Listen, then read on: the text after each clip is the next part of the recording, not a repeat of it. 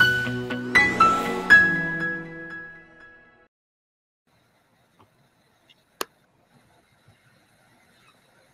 afternoon, everybody. Welcome to our latest blog, webinar.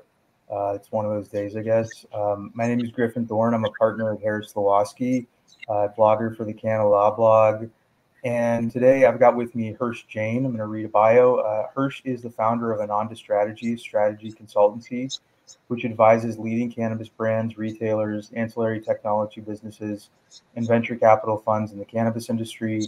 Hirsh also serves as the vice chair of the Cannabis Chamber of Commerce and is on the board of directors of California Normal. Prior to working in cannabis, Hirsh was the global policy lead at Airbnb in San Francisco.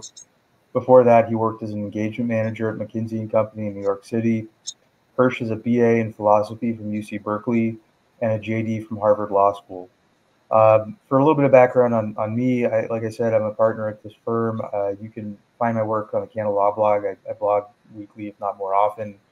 I represent clients in a lot of different industries, but a lot of clients in the cannabis industry since 2018, doing corporate and transactional work as well as regulatory compliance and other types of work. I first came across Hirsh. We actually worked together on a competitive licensing application probably 4 or 5 years ago, and we've stayed in touch. I know that he's one of the leading voices in the space, and I write often about the problems in California's cannabis industry, and I like to focus on specific data points.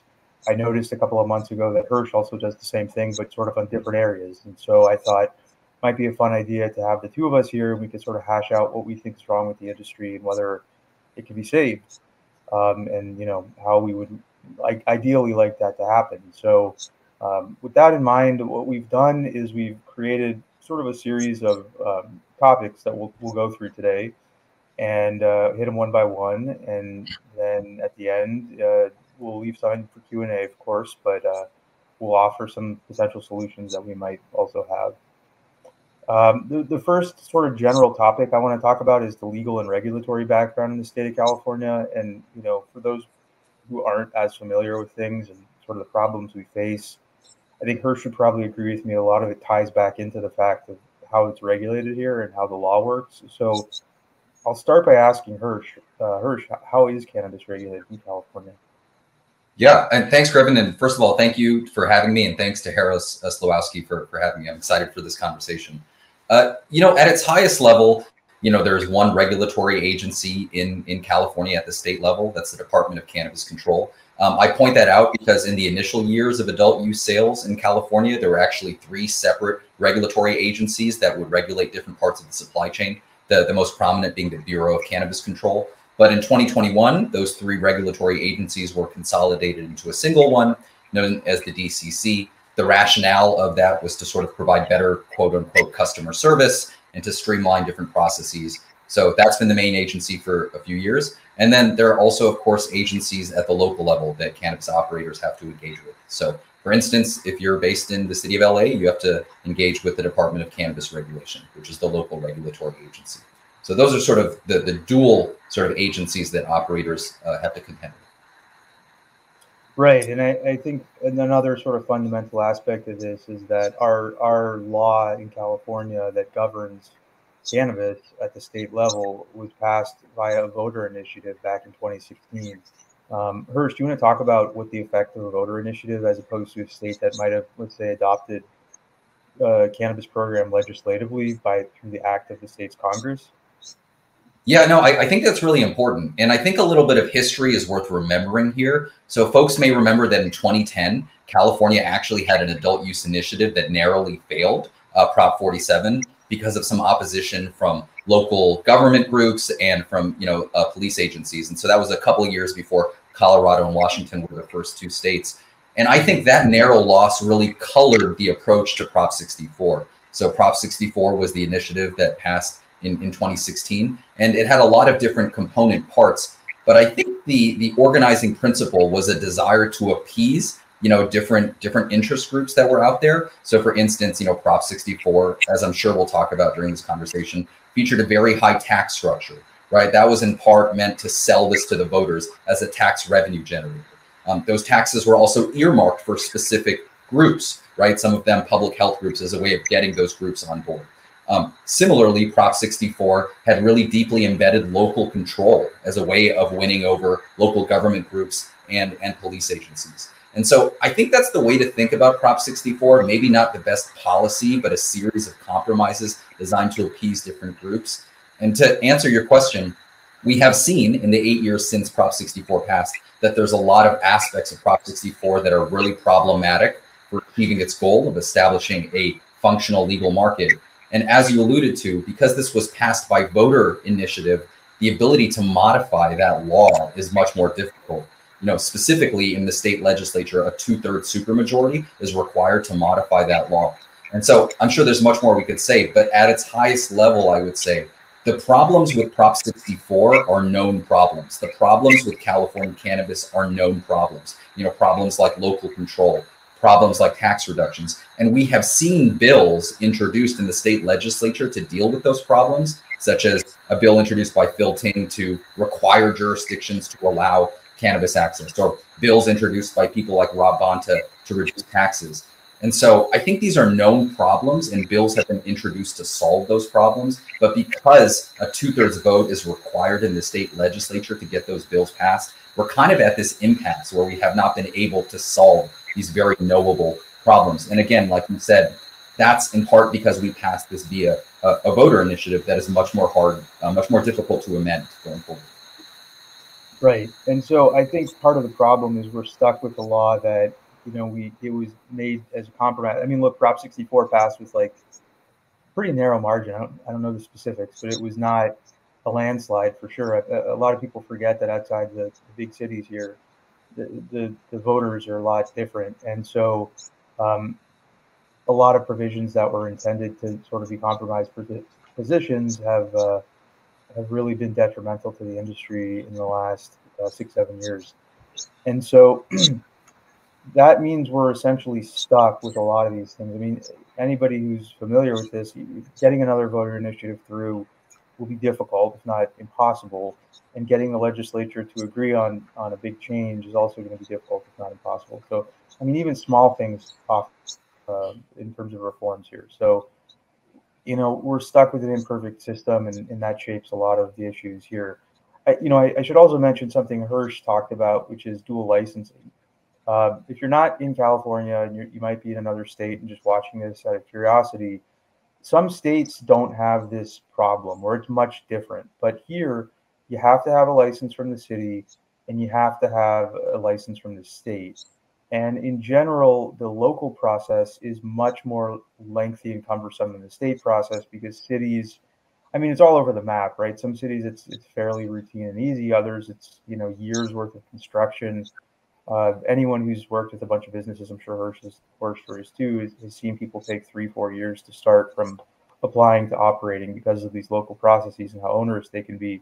California is also unique in that we have environmental protection laws that make it just really hard to operate in some cases. So dual licensing means that you have to do both of these processes. In some cases, you have to go through a lot of hoops locally before you can even apply for your state license. And so it just makes the process much more difficult and notably much more expensive. I don't think it's unreasonable to budget a year or more in a lot of cases until you can start operating, which means a year of paying money to a landlord. You have to have a lease, a year of paying all kinds of expenses where there's no income coming back. So that just makes it hard for anybody to operate, particularly small businesses and social equity type businesses who just don't have those kinds of resources. So our system is sort of stacked against the small business owner. And I mentioned CEQA, which is our environmental law, which just it is becoming harder and harder for businesses to comply, especially ones that have to go through major build outs or businesses that outdoor cannabis farms, things like that, where there might be water issues too that are very difficult to navigate in this state.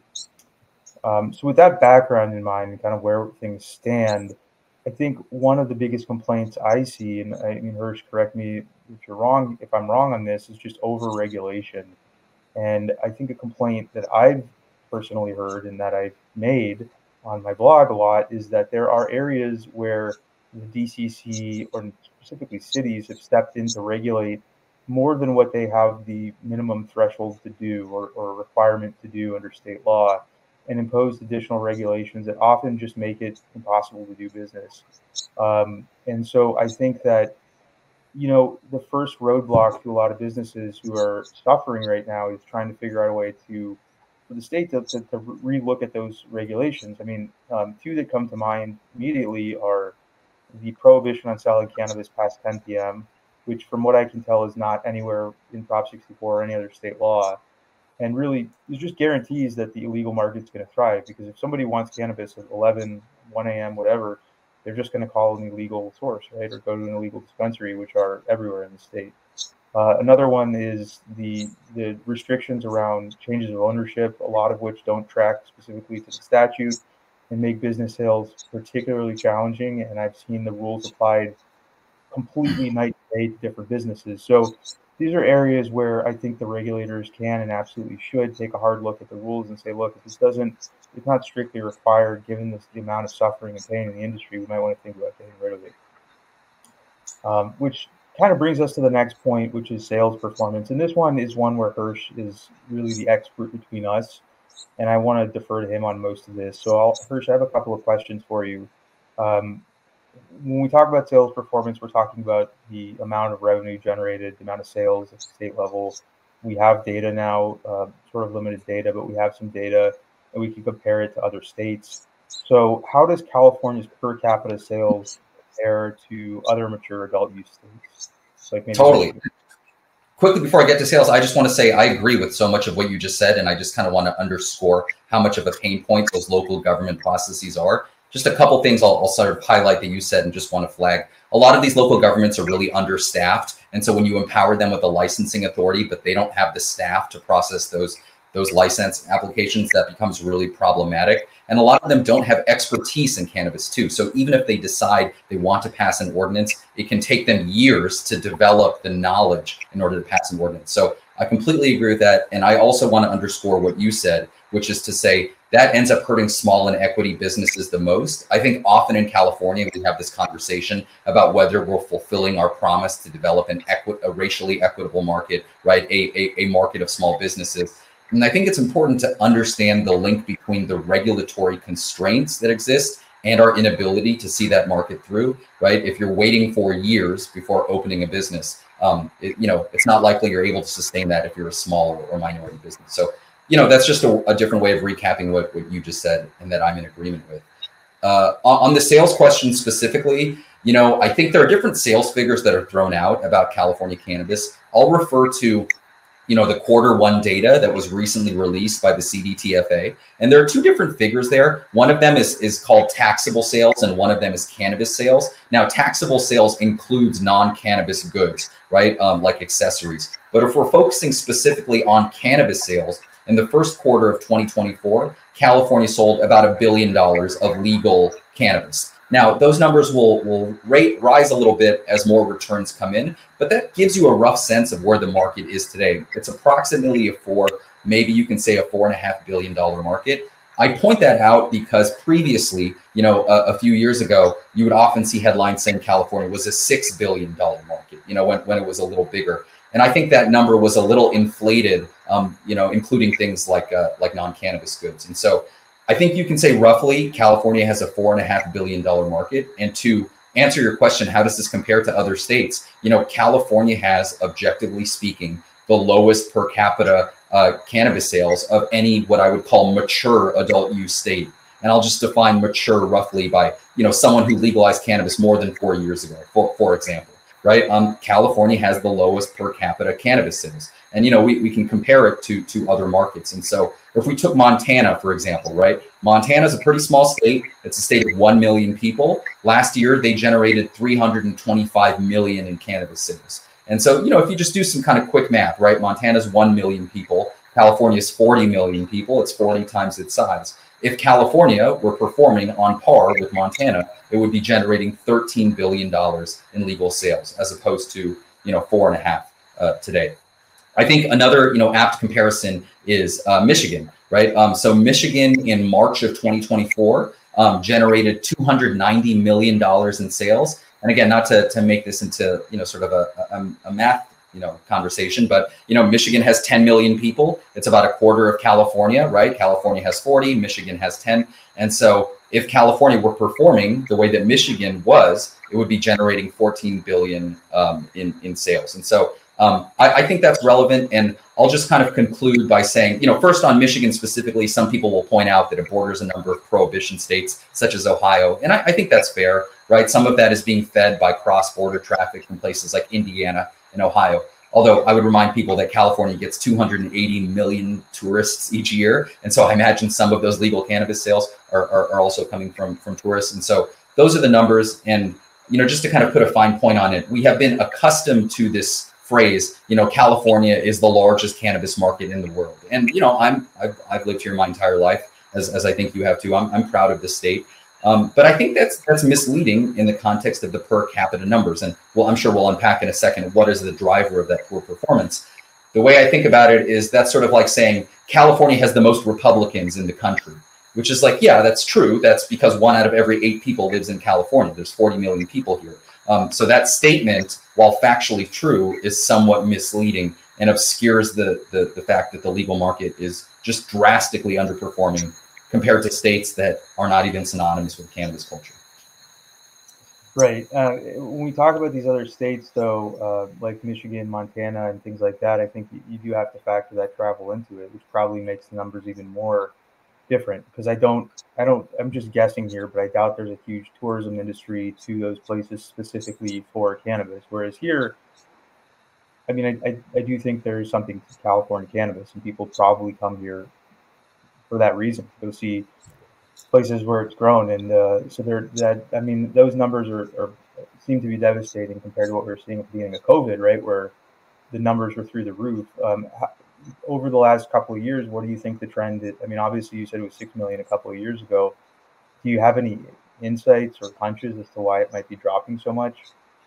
Yeah, and I think, Griffin, you're really right to point out COVID. I think the way to think about the trajectory of the California market is that it's been on a steady downward decline over the past 3 years. Of course, it'll vary based on seasonality, but it's been on a steady decline since July of 2021, which is when the lockdowns ended in California. And look, I think most people familiar with cannabis are aware that, during COVID, right, cannabis was deemed an essential business. People were getting tons of free money. There weren't other ways for people to spend that money because they were in their house. So, cannabis was at its zenith. And I would say that was the most optimistic moment in California cannabis in early 2021, right, when we were probably north of a $5 billion market, probably not quite at 6, right? Even though there were reports to that effect, because again, that would include taxable sales.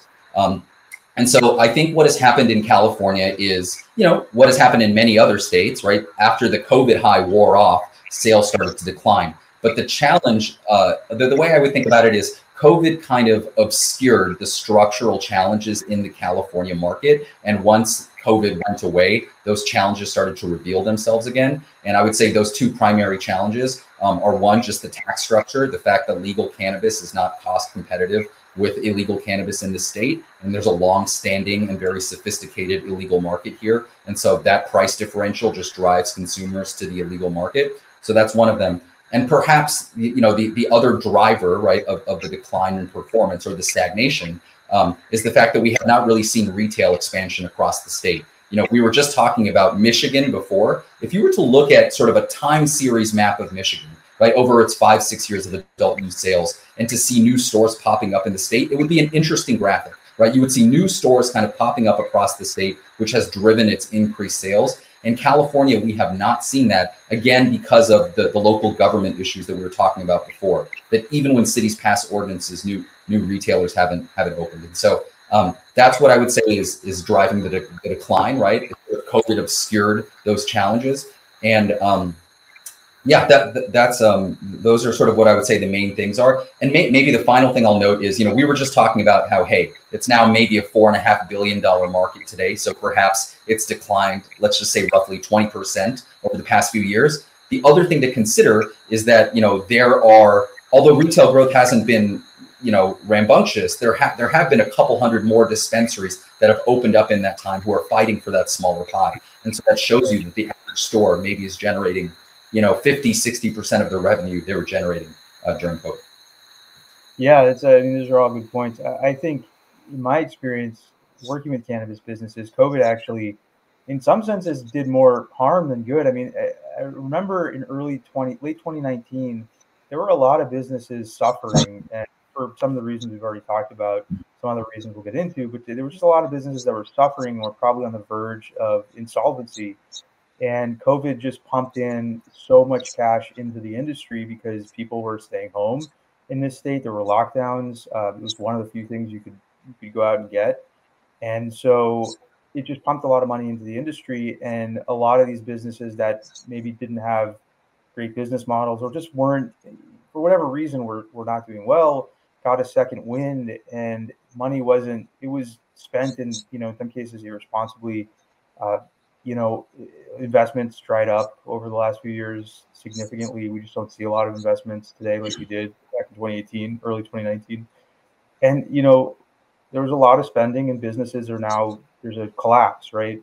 This is probably something we'll get back into, but I mean, I think COVID ended up just kicking the can down the road in a weird way that should have been predictable. I mean, people should have understood better that it wasn't going to last forever, but yeah, I don't know. It was an interesting experiment. And then you add things like the fires in 2020 that destroyed a lot or affected a lot of the outdoor farms and pushed indoor prices up. I mean, all kinds of weird stuff. But totally. I guess it just goes to show you never really know what's going to happen. Hirsh, you previewed a couple of points that we're going to talk about in a minute, but first I want to talk about taxes. Taxes we have sort of touched on. What makes California cannabis interesting is, or maybe that's the wrong word, frustrating, I guess, a better word, is that the way it's taxed. The federal level, there's something called 280E in the Internal Revenue Code, which prohibits most standard deductions for cannabis businesses. That is potentially going away if cannabis is rescheduled. We did get some questions about rescheduling and whether it's going to happen this year. Nobody really knows at this point. But the effect of rescheduling would mean 280E goes away from that point forward. But that's just a federal issue, right? So businesses also pay a state tax and a local tax. At the state level, we had in our law something called the cultivation tax that was charged on cultivation, and then an excise tax of 15% charged on the sales. And initially, it was set up in a way that I never really understood, but that the cultivators and the retailers didn't pay the tax. They gave the money to the distributor who paid the tax, or at least they were supposed to, right? Did that actually happen? A lot of times, no. And what ended up happening as a result is that a lot of distributors got massively behind on taxes and had to help people negotiate payment plans with the state. It's a mess. The cultivation tax was done away with in July of 2023, and the excise tax was moved from distribution to retail, which I want to ask Hirsh about in a second. And then at the same time, there's cities, when you have your license in, San Diego, San Francisco, whatever, they're going to charge a tax on the local business too. And it's generally a gross receipts tax. So a percentage of the revenue that the business generates. I've seen it as high as 10%, which is wild if you think about it, 10% of pre-tax income. And there's some cities I've seen that charge tax on out-of-city operators who do business in the city. So there's a lot of different sources and this is like just leaving aside general income tax, sales and use tax, things like that. There's just tax to the gills here. And so how does this, Hirsh, compare to other states like that you're familiar with? Yeah, I mean, California has amongst the highest cannabis taxes of any state in the country. Now, there are a couple other states that people will point out also have high cannabis taxes.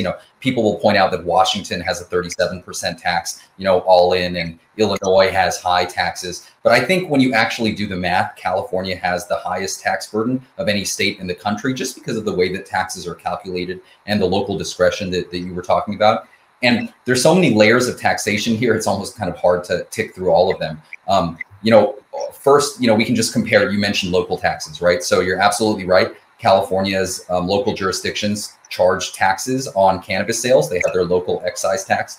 And what's remarkable is there's no limit on the amount of tax that they can impose there. And that is striking in comparison with other states. You know, there are other states out there like New Jersey and Massachusetts. These are liberal states. These are states that often tax very highly, and they limit the amount that you can tax at the local level to 3%. And just to give you some context on how out of step, you know, sort of California is, people may know that in Massachusetts, that 3% tax known as an impact fee is now suffering under legal challenges as not being justified, right? As potentially being extortive. So it's notable that in Massachusetts, a 3% local tax is considered so outrageous, it's suffering from legal challenges. But in California, it's hard to find a single jurisdiction with that low of a tax. And look, you mentioned there's tons of cities with 10% tax rates out there. There absolutely are. And some of these are home to some of the most retailers in the state, right? The city of Los Angeles, that has a quarter of dispensaries in the state of California, has a 10% tax rate. The city of San Jose, right, another major cannabis market, has a 10% tax rate. So yes, taxes are really high at the local level. And, you know, they're also very high at the state level. There's a 15% state excise tax. That excise tax could actually potentially or likely increase to 19% next year, which would be devastating. And I'm sure we can talk about that more. So that's also quite high. California in general has a much higher sales tax than is imposed in other states, right? In many other states in the country, the all-in sales tax is about half of what it is in California. So that's also remarkably high. And again, to compare those figures with what other states, you know, consider that in Michigan, you know, which we were talking about earlier, there is an all-in 10% tax between the state and the local level. And even once, you know, you factor in, even once you factor in the sales tax, it's about 16%, you know, which is, you know, a fractions of what California is. Missouri, right, has a 6% state tax and a maximum of 3% local tax. So not to belabor the point, but California has much higher taxes than other states in the country. And when you consider that it has a long-standing and sophisticated illicit market, you know, you don't need to be an economist to understand why most consumers continue to patronize the illegal market. And so, you know, as was said at the outset, like, these are very knowable problems. These are very well-known problems, and that tax burden is just driving people to the illegal market. And look, there's much more we could say on this. We could also talk about compounding, right? The way in which California calculates its taxes. It taxes on top of taxes, which are, you know, which is practices that are illegal in other states. And so, you know, the actual effective tax burden in California is much higher for that reason. Oftentimes, you know, if we talk about the city of LA, the city and the state will fight, you know, about who is the last taxer. The city wants to tax you based on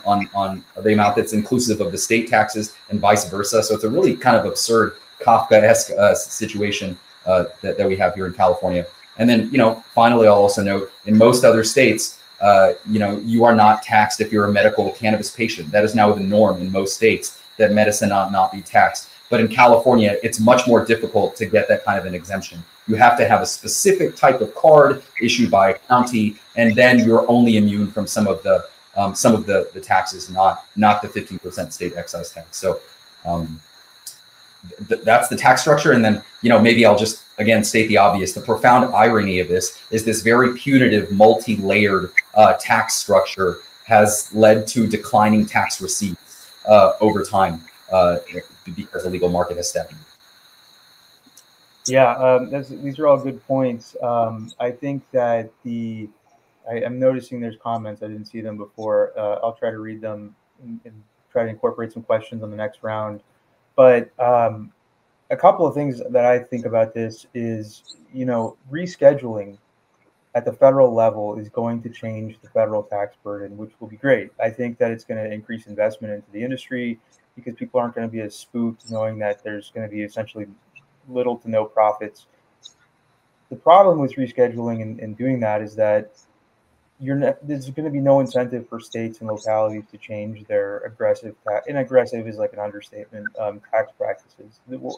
Why are they going to do that? And specifically, the promise with cannabis taxes was that they'd be used for a very specific reason at the state level here. And it was earlier this year or last year that Newsom just took $100 million out of the fund to use for, you know, balancing the budget. You know, that's a loan, right? It's never going to be given back. Being cynical about this a little bit, but that's what's going to happen. So there's really little incentive to change anything at the state level. And at the local level, it's kind of the same deal. There is one bill that's winding its way through the state house, which is SB 1059. And it's a pretty simple concept. It's going to say that if you calculate gross receipts as a city or county, so City of LA taxing retailers at 10% of gross receipts, you have to factor out excise tax. You can't include that. So it's going to try to eliminate that compounding issue, which is great, but it's not, it's a drop in the bucket of what needs to happen. Realistically, what needs to happen to make these businesses whole is to cap local gross receipts tax to a very small amount, like maybe 1 or 2%, and severely reduce the excise tax burden. And I've seen people float the idea of like things like bailouts for the industry. I don't even think that's necessary. I think the state just needs to essentially waive some of the tax debt, and then that's effectively the bailout.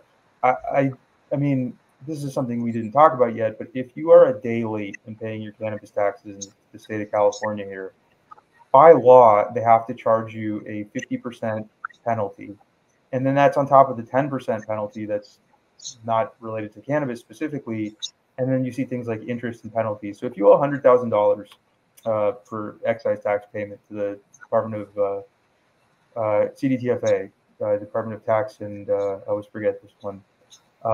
And you're literally one day late, you'll get a bill for $160 something thousand, right? Because it'll be 50% of the principal plus 10% plus interest and fees and whatever else, which is insane. I mean, it's truly insane when these businesses a lot of times are deciding whether to pay employees or pay the state, and then they get hit with that.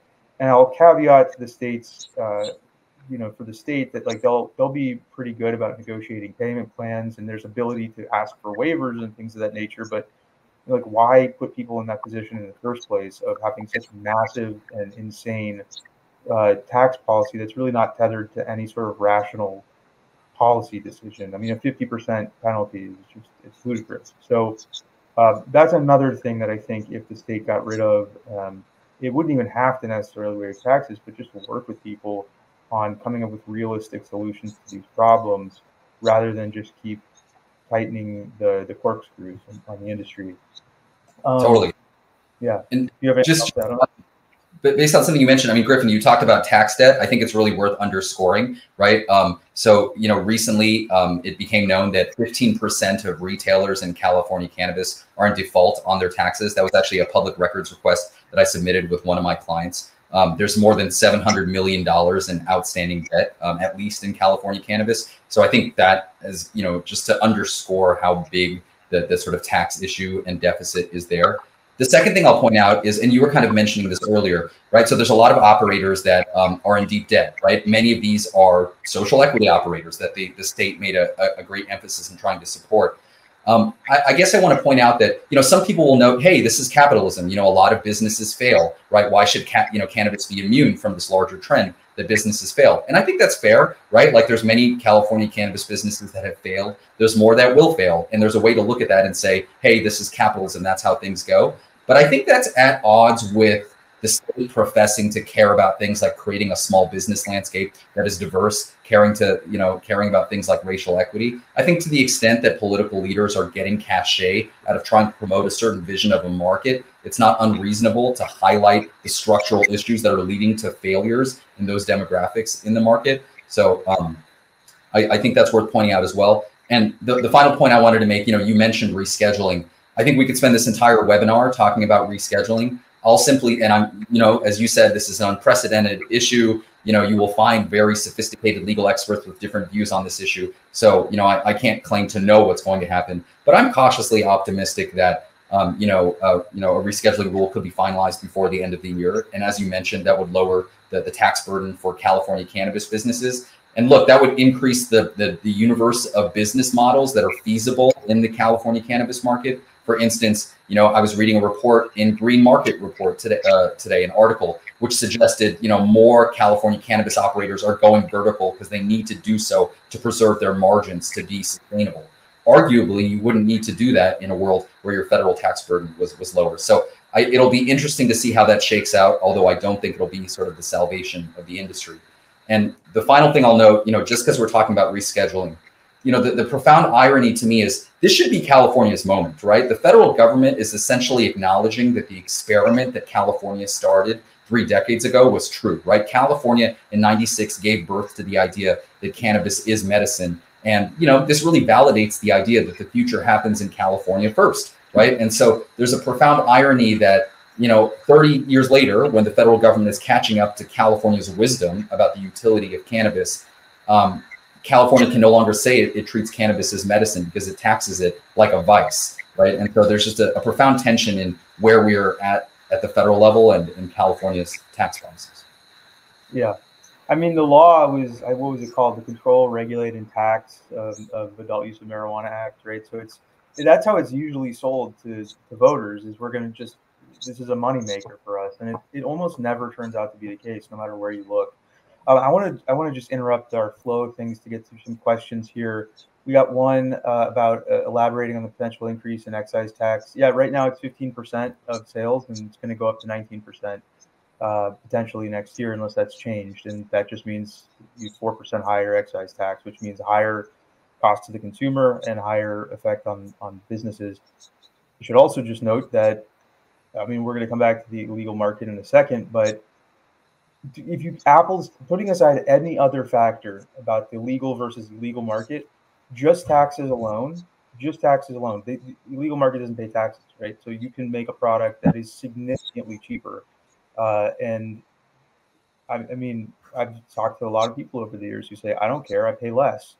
What's the difference, right? And no, knowledge campaign by the state, which they've done about buying from the legal market, is going to persuade people when there's that big of a price differential. So if they really were serious about combating the illegal market, I think taxes would be one of the biggest, probably top 3 things that the state should do to do that. We also had a question about AB 2223, which is a bill to allow hemp within the licensed cannabis supply chain. We're a weird state. We don't do that here currently. Those markets are completely separated. Lots of other states, they intermingle. As far as, I haven't been paying as close attention to that one, but I think it's been winding its way through the legislature. So if so, that just opens up more business for the industry. I'll try to get into that and write about it on our blog in the next couple of weeks. But I did write about it when it was first proposed, but a lot of times in the state, there's just a million proposals and they don't really go anywhere. So this one actually does look like it might be going somewhere. So I'll try to write on it again. And then we had a question about, will rescheduling be delayed indefinitely? The way that this works is that the DEA puts out a notice of proposed rulemaking and they publish it in the Federal Register. There's some time to receive comments from the public, and then the agency decides whether to make a final rule or amend the rule and then go through another round of notice and comment. So it could take longer. Nobody really knows exactly. I mean, it's weird to me to think that it wouldn't happen at this point, that rescheduling would just, they'd say, we changed our position. But would it be this year or next year or something like that? I think it's hard to say. Obviously, there's a lot out there by way of opposition to this. There's groups that are lobbying very hard and submitting comments against it. So if you have an interest in this topic, I mean, there's a way to voice that with the agency right now and try to have your voice heard. So I want to jump back into the topic and talk more about the retail landscape, which I think is another area that Hirsh alluded to this already. It's very different from a state like Michigan or many other states. But why is California different, Hirsh? What's going on with retail here? Yeah, I mean, I think the first thing to note is that, California likely needs, at least 4,000 dispensaries to serve the legal market. That's the number of dispensaries it would have if it were on par, per capita with Colorado or with Oregon and other mature states. So that's the number of dispensaries that California needs. Right now, California has about 1,000, about 1,250 dispensaries. So it has about a third of the dispensaries that it needs. And so that is one of the main drivers of the illicit market in California, the fact that there's not a ton of retail outlets that are out there. And, why are there so few dispensaries in California? I think it boils down to local control. Now, let's really unpack what that means, right? So there's 482 cities in California, about 340 of them, so about 70% of them voted for Prop 64. You are right, Griffin, that there's a lot of political, diversity in the state. But, way back in 2016, 70% of the cities had a majority vote for Prop 64, which is pretty remarkable, right? 8 years ago. And so I think you can say Californians back then support legal cannabis. Now, despite that fact, there's only a retail cannabis business open in about 1 out of 3 cities in California today, despite the fact that 70% of them voted for Prop 64. There's about 150 cities that have a retail cannabis business open today. And so that's the issue, which is local control. And that is that cities in California have the ability to ban cannabis businesses. Most of those cities continue to ban cannabis businesses, especially retail businesses. And here, elected officials are not being responsive to their constituency. And, I think this is a point that's really worth unpacking, right? If you think about local control, on its face, it's a principle that seems reasonable, right? Which is a community saying, hey, we want to have some say in what businesses are in our community. The people should govern, right? What happens in their community. And so I think this principle has a lot of support on its face. But in practice, elected officials are ignoring the will of their constituents because they have much more to fear from the vocal minority that imposes cannabis than the majority who supports it. And, Griffin, I'm thinking of really specific examples here. I'm from the Bay Area. I'm thinking about Mountain View, right? A town that passed an ordinance through the process, right, to allow legal cannabis that voted overwhelmingly for Prop 64. But then hundreds of people, many of whom did not even live in Mountain View, were bussed into a city council meeting to make outlandish claims to city council members about what would happen if cannabis were to pass. So I think it's important to note that local control is often framed as a democratic issue or a democratic principle, but in practice, it allows it's very anti-democratic. It allows sort of a vocal minority to block cannabis businesses.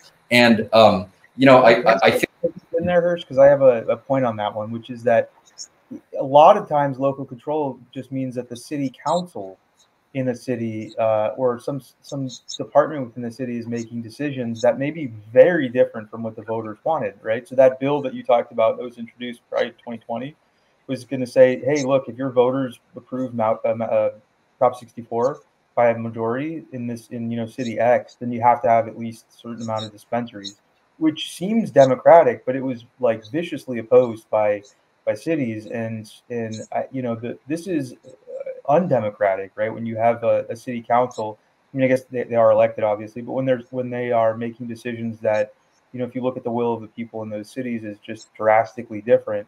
So that was the thing I think people didn't appreciate when they were putting Malcrissa together. 64, I always get the acronyms mixed up, and so it's just shaken out to be a pretty untenable situation. Totally. I mean, I think that's so true. And not to get too wonky here, but imagine a world in which it was really easy to kick this decision to the voters. What if that's what local control looked like in California, which is okay, this passed, if you voted for it, then maybe you have another automatic referendum where your citizens get to vote on whether you want cannabis businesses in your city, right? But instead, the bureaucratic obstacles to putting something on the ballot, for example, are so high, and you can only do so every 2 years, that there would have been a way for local control to more accurately reflect the will of people. But as you just pointed out, it reflects the will of these 5 people on city council, who, as I mentioned, are often not incentivized to do what most people want. So I think that's one part of local control. But Griffin, I think the other part of local control that's important is what I would call, just bureaucratic roadblocks. There are many cities that have passed an ordinance, right, or have had voters pass an ordinance, but years after, right, that ballot measure passed, no businesses have opened because the city has essentially sat on the process and has used bureaucracy to impede the opening of these businesses. In some instances, has basically flouted, public will. I mean, just to give you one example, it's great that these, a couple dispensaries in Encinitas are now open, but they passed that measure in November of 2020, right? It wasn't until 2024 that those businesses opened. Similarly, it's great that Costa Mesa now has a few shops open, but for years after they passed that ballot measure, over the objections, right, of city council, no businesses were open. And so I think, in addition to cities not passing ordinances, there's also an effort to use bureaucracies to stymie the will of voters. And I think the other thing that I'll note here is, a lot of these businesses, and this is, I think what is meant by local control, have no, what I would call due process rights, right? They win a license to open up in a city, but hey, you're about to open in a couple of weeks and we're not going to let you open unless you install this like $200,000 HVAC system, which we didn't tell you about before, right? Cities are essentially allowed to operate unchecked in their dealings with these businesses, such that these cannot be properly understood to be fully legal businesses. And as we were discussing before, right, that means you got to take years to get a city to pass an ordinance. Then you're stymied by bureaucracy, right, to opening up those businesses. At that time, you've probably run out of money. And so you may not be able to open up those businesses. And hey, if you're a minority business owner or if you're a small business person, then you've definitely run out of money. And so I think that's how bureaucracy ties together with these other issues. And, we have to understand local control in that context. That's what local control means in California, the ability to ignore your voters and to sort of bureaucratically stifle legal businesses that should be allowed to operate in your jurisdiction. Yeah. So we're sort of short on time. I want to try to get through the next couple of topics. I should mention that delivery is important too. There's the non-storefront retail businesses that are allowed to deliver. There was a huge lawsuit a couple of years ago where a league of cities, I think 30 or so cities, sued the state. I think it was the BCC at that time, trying to say that this law was interfered with local control because they were allowed to deliver wherever they wanted. Again, I think the cities should really sort of pick their battles here. Like a point I've made a lot is like prohibition didn't work from, all those years up until 2018. Why is it going to work now in these cities? Of course, there's a cannabis market in, whatever city is outlawing dispensaries. It's just not a legal one. It's not one that they can have any tax revenue from. So it's silly. So I think that they should really pick their battles and either allow storefront or at least explicitly allow deliveries. But there was a lot of resistance to that back then. I'm going to combine the next two topics sort of into one, which is the real actual threats to the industry beyond just the sort of indirect thing. Everything we've talked about is direct, but the illegal market and now what we've seen grown in the last couple of years is intoxicating hemp products, which are essentially unregulated. So I think that there's essentially three different industries when we talk about cannabis here, which is we have the licensed, maybe four industries actually. We have the licensed cannabis industry, we have compliant hemp producers, we have these intoxicating hemp products that often are just completely unregulated and violate state law, and then the illegal cannabis market, which is, I read back in 2019 that there were estimates of 3,000 businesses. I would say that number's probably was too small then. It's probably much bigger now. I've heard something like 3 to 4 times the size of the legal market. You can read reports this last week all over the internet of people coming from China and opening crazy illegal weed farms all over the country. It's a huge problem, and it's not just there. I mean, it's everywhere here, and so it's getting to be an untenable situation. And the question, and this is something I've written about a lot, is what is the state doing to stop it? And I think the answer is effectively very little. Every couple of months or years, the state passes a new law or creates a new task force or group to combat the illegal market. I think the last one was Rob Bonta, creating some kind of program where the Attorney General's office would assist local prosecutors. And it never really does anything. I mean, I look each quarter at the state's published enforcement data, and the amount of search warrants tends to go down. I'll give it to the state that they tend to be larger. It seems like they're going after larger grows, and not just these small dispensaries. But I don't see why both things can't happen at the same time. I mean, I'm aware of certain cities in the state that take enforcement against illegal businesses very seriously. And it just doesn't seem to be anywhere near what's happening in other states. I mean, New York just shut down something like 100 illegal dispensaries in the last couple of weeks. I think that we need some of that. But at the end of the day, I also think that enforcement alone isn't going to do anything, right? Again, prohibition hasn't solved, the cannabis problem historically when it was illegal, so it's not going to do it now. I think that without meaningful thinking of the regulations and deregulation in certain areas, people are just going to open up another illegal business. I mean, it happens all the time. There are effectively very limited penalties people face. I mean, even though the city ordinances often have like insane penalties, like 30,000 a day, or at the state level too, that's almost never imposed. I think the state only has gone after one company for a fine like that. So there are tools that the state can use, and they just aren't used very often. So it's a big complaint. I mean, I hear from people all the time. I spent however many millions of dollars to get this business up and running, and there's a guy down the street with an illegal dispensary. And I know when that gets shut down, someone else will open in the same building. So it's hard to explain. This is just, I don't know what else to tell people. First, I don't know if you have any thoughts about that, but I mean, I'm sure you do. So what do you would like to add? I mean, I basically just agree with with what you said, right? Which is that the state has a massive illegal cannabis market problem. It's even hard to estimate how big it is. It might be $10 billion. Nobody knows. I agree with you that enforcement is not the silver bullet that would solve that problem. The primary driver of that issue is the very high tax burden that we've discussed and the lack of retail cannabis outlets across the state that contributes to the illicit market. And so, those problems need to be solved if the illegal market's going to be solved.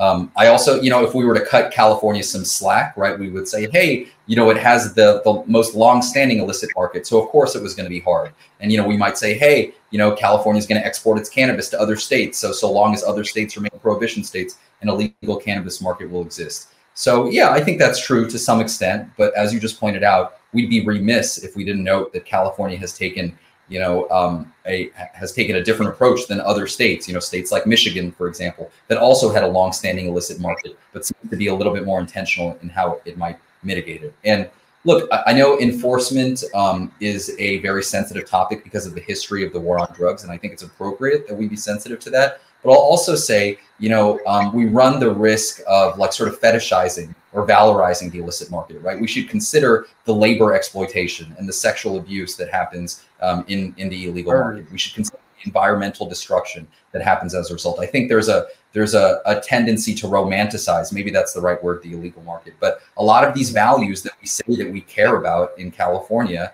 right, justice and fair treatment of workers and environmental, protection, are totally undermined by the illegal market. And so I think it's we have to be thoughtful about how we approach this issue. And of course, enforcement can't be the primary driver, but to just sort of shrug our shoulders at it does not seem like sound policy. And look, the other thing is it puts a lot of the state's residents at risk, right? If you live outside of these urban centers and you live in a rural area that is terrorized, right, by a lot of these cartels, it's sort of like we're saying, well, those people's lives don't matter. Like it's okay for them to deal with that, and that seems unacceptable. Yeah, I mean, we talk about murders that have happened in the recent past with these illegal operations, and it's not as uncommon as you would imagine. I mean, I think that the state has, if you're going to create a regulated market, you have to either disincentivize participation in the unregulated market or incentivize participation in the regulated market. And right now, the state's doing neither of those things effectively. Totally. It is impossible to get into this industry without a lot of money. If you're a social equity business, you essentially have to link up with someone with money. And then at the local level, they make it very difficult for that relationship to work well. And it leads to disastrous effects. So, I mean, there's just so many ways in which, in an ideal world, this could be, you could both increase enforcement against the gangs and cartels and things like that, and then decrease regulatory burden on the people who are trying to do it the right way. The hemp products thing, I think, is interesting. We'll talk about that briefly because we only have a few minutes left. But basically, when cannabis was legalized here, really the big hemp product was CBD. And if you remember at the time, CBD was regulated by the state via FAQs on the Department of Public Health's website, and just saying you can't sell it, but it was sold all over the place. And again, there was a little bit of enforcement, but not much. That market seems to have changed when intoxicating cannabinoids hit the scene, and things like Delta-8, THCA is another big one. I've written about a lot of these cannabinoids quite a bit on our blog. I think some of them, there are some good arguments for why they're legal under federal law. Others, I don't, like THCA, I don't agree with those arguments personally in most cases. That might all change federally speaking when the new farm bill is adopted. And again, another thing I've written about, there's efforts to essentially ban intoxicating cannabinoids. But state law, if you read it closely, I think currently does ban a lot of intoxicating cannabinoids in California, yet these, and especially smokable ones, which are not legal to sell here. Um, Again, there's, I think, pretty little enforcement. So, bills like AB 2223 that would open the cannabis market up for hemp products may change that by allowing more competitive hemp offerings within the retail license program. But again, like people who want to go to a gas station and buy a vape at 3 in the morning, um, that stuff's just there, and there's not a huge effort to remove that. I will say it's better here than, I have family in the East Coast, and their state's not, they don't have cannabis that's legal. When I go visit them, like everywhere is selling Delta 8. Like every store has Delta 8 and Kratom and all kinds of stuff. And so it's not as prevalent here, but it is still something where you can literally go on websites and have high THCA flower mailed to your house. You don't even have to get up, and that kind of thing just doesn't exist for cannabis. So again, it's going to be very hard for these businesses to compete. And so that's why you see lobbying against hemp at the federal level, which might even be a little overkill, but that's kind of the situation the industry finds itself in. Yeah. Why don't we jump to the last topic, unless you want to add anything else? But interstate commerce, is it going to happen? Is there a timeline for it? What do you think it'll do? Yeah, I will just say that, over the past couple years, there have been many people who have suggested that interstate commerce is imminent or is close, and they have proven to be incorrect. And look, I will also note that a few things, right? So the timeline is uncertain, right? Some people believe it's imminent, but those predictions have proven incorrect thus far. The second thing I'll note is it strikes me that just the mechanics of setting up that interstate market, even if there were the political will be time consuming, right? How you regulate things like testing and tracking. And I think, the bill that passed in California that, sort of led to the memo that was authored by Matt Lee from the DCC regarding interstate commerce kind of acknowledged that, right? That, we would have to enter into agreements with other states along all of these different dimensions. So I think the mechanics of it will likely be time consuming. There's also the often cited fact that, some other states may not be super interested in participating in interstate, commerce, right? Because it could threaten their industries. I think that political risk remains a very big risk. And I would also say, the assumption that the rest of the country will naturally want California cannabis. I mean, I get it. It makes some sense, but I don't think we can take that assumption at face value, right? There may be sort of an interest in regional brands that develop. There may be lower costs of production, from cannabis from other states. So, surely there may be some producers who might benefit, some large producers and some craft producers who might benefit from being able to avail themselves of an interstate market.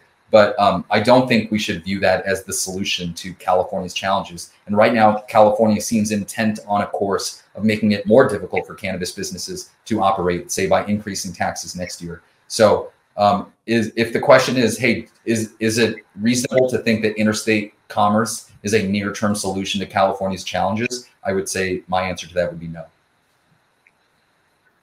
I have 2 points to add to that, which is personally, I think interstate commerce it's like pie in the sky, and I don't think it can meaningfully happen unless there's not only federal descheduling but federal regulation of cannabis that creates some sort of uniform standard. I mean, so to your point about taking time and expenses, like the testing and labeling requirement vastly different among the states. I mean, someone mentioned in the comments this new article about testing and pesticides issues. Like the drastically different in other states, and so just harmonizing that, I think it's going to be impossible to do without some sort of uniform standard in place.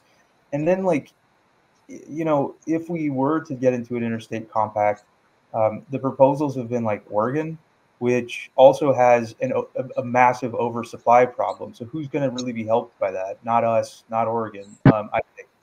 And so it would need to be with states all over the country which don't have mature markets or which don't have, which have undersupply, which, I mean, there just aren't any. So I think that it's sort of unrealistic for the time being. I could be wrong, but I also just don't think it's really even on the horizon given the federal state of things and just the different, I mean, truly the amount of differences between California and just like Nevada or Oregon, it's huge.